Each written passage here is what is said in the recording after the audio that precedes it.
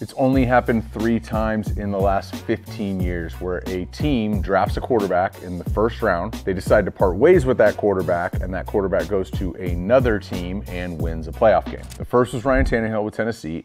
And then it didn't happen again until this year when Baker Mayfield and Jared Goff both won playoff games after being on their second team in Jared's case, or fourth team in Baker's case. I believe that Sam Darnold is going to be the 4th player on that list when the upcoming season wraps up, and we're going to get into a little bit of tape, and I'm going to show you why. Now, I just want to highlight that in the last 5 seasons, Sam Darnold has had 4 head coaches and 5 offensive coordinators. Not a recipe for success once you're drafted 3rd overall, and unfortunately, I see a lot of guys go through different versions of the same story. Now, on the positive side, you get exposed to a lot of football. You got Adam Gase, you got Kyle Shanahan, you've got Ben McAdoo, you've got a lot of different offensive input, and you got a lot of different systems being installed and different ways to learn it. On the negative side, there's a long list. There's no continuity, how things are being done, uncertainty heading into the next year. It's a long list. Now, if you don't know the bias, it's actually pretty thick. I've spent like over the last 10 years around this guy and spent a lot of time on the field with him.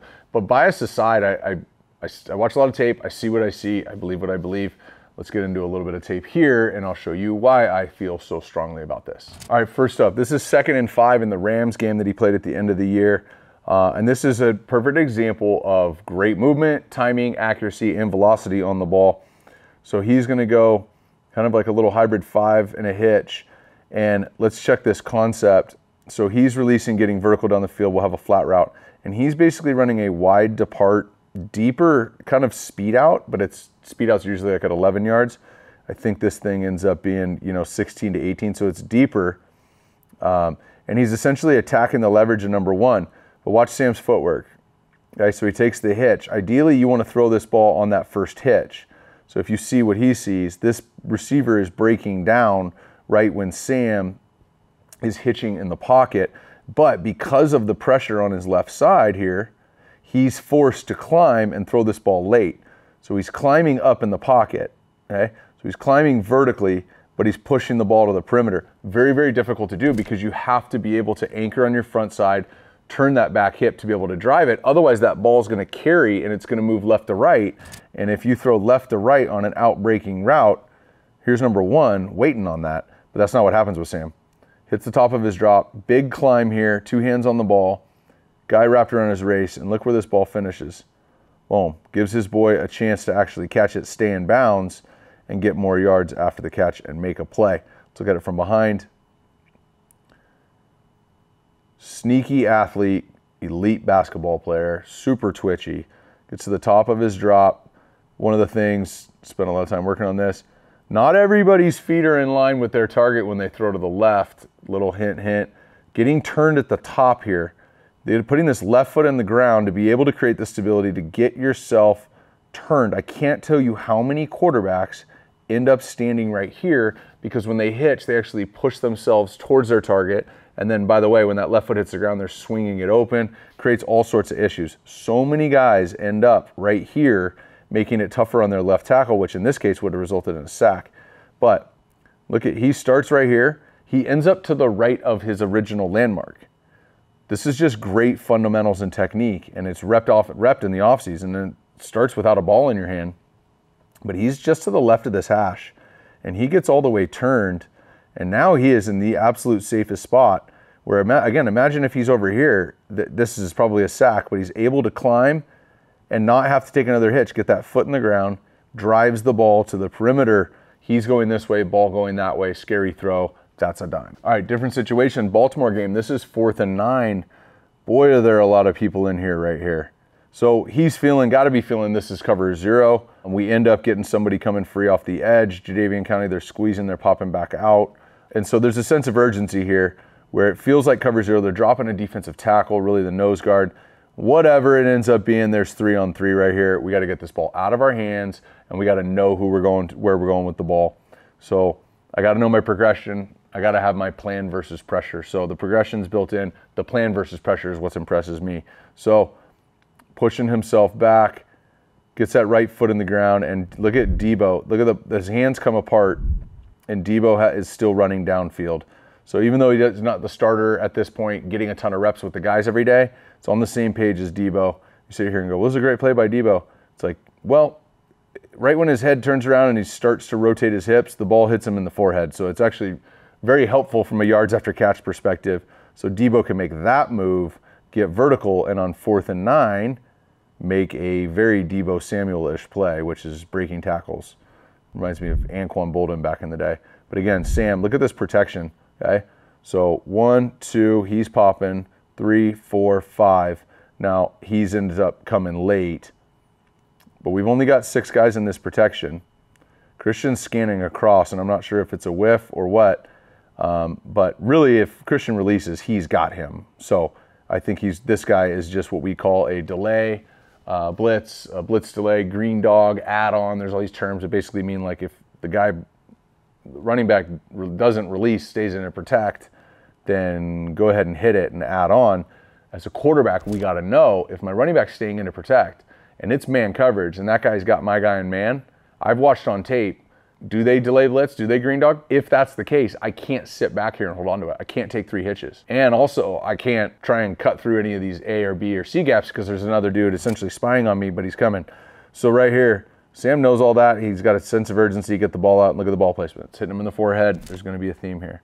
Now let's go back to Panthers, Sam. Okay, this is week 12 in Carolina. Could have pulled from a lot of highlights. But how about this concept right here where we've got a little naked here planned, okay? So this guy is gonna end up running the deep over. 82 is supposed to slide into the flat, and then we're gonna have a slam flat here, and we're gonna essentially go 1 to 2 to 3. And everything else is window dressing. He's coming across, that's window dressing, okay? So Sam, one, it's really difficult. I've said this in other videos. I remember when I played in Cincinnati, our offensive coordinator would not run nakeds to the left with a right-handed quarterback because it's such a compromising position and it's so difficult to get your eyes around. And if you get the edge and you get to turn the corner, yeah, anybody can throw on the run to the left if you play in the NFL. But it's when there's somebody in your face, you can't really turn and get the ball off unless you do it like this. So super dope play.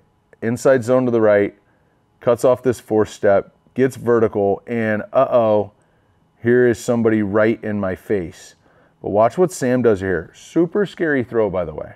This could very easily go the other way if it's not perfect.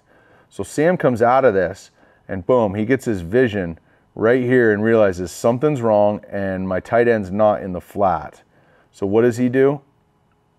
He puts this right foot in the ground, decelerate, left foot is your change of direction step, and he doesn't do this and flip his hips. He doesn't do this and get narrow. He does this and he gets depth off of it. It's like a step back into an uncontested shot. And then he throws it and it's nothing but net. And look at the ball placement on this throw. Look at all these guys over here, right?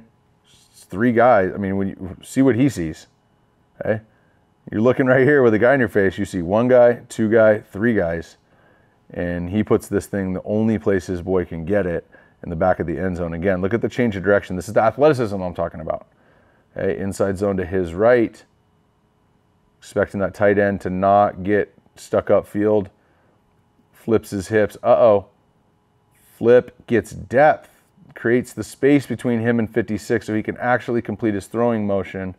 And then just an absolute seed to DJ Moore in the back of the end zone. Pretty special. Free agency's coming up. Sam Darnold is, I think, going to have a lot of suitors. Just let's look at, I'm not breaking any info, I don't know anything. Teams with uncertain QB situations where there's at least chatter. You've got Chicago, the Commanders, Patriots, Falcons, Vikings, Broncos, Raiders, Steelers, Bucks. You know, these are the spots. I'm just saying, like, there's chatter around them making a move. Now, I got a bunch of stats and feedback on all that. The reality is I think it's difficult to judge a quarterback being a high pick until they've been in a good situation for a year or two. In fact, I heard Dan Orlovsky talking about Bryce Young the other day, and he said, I'm not going to evaluate Bryce Young until his 3rd year because the situation in Carolina right now is so just kind of jacked up. This last year was bad. They're kind of more than a year away. So the 2nd year, he was basically saying, like, I'm not judging him until he's had like 3 seasons because he stepped into a bad situation. Okay, then why wouldn't we say that about Sam Darnold? 5 seasons, 4 head coaches, 5 offensive coordinators, 3 teams. It's the same thing to me. And so I'm pumped to see how free agency shake out because I've been watching this for a while. I just don't see a big difference between what I've seen Sam Darnold do and what some of the best players in this league are doing. And then there's also a lot of things where I go, ooh, I think Sam's actually better than him at that. Just haven't seen it in a good setting yet. And had he been the starter in San Fran this year, that would have been a great setting. Would have been a great huddle, would have been a great play caller, would have been a lot of things. But Brock Purdy played his ass off, and there was never going to be an opportunity for that. Next year, interested to see what happens, because when it comes to all the things you gotta have to be an elite quarterback in this league, I look at the list of things that you gotta have to be great at this position in the league, and then I look at the list of the things that Sam Darnold can do, and those lists look the same to me.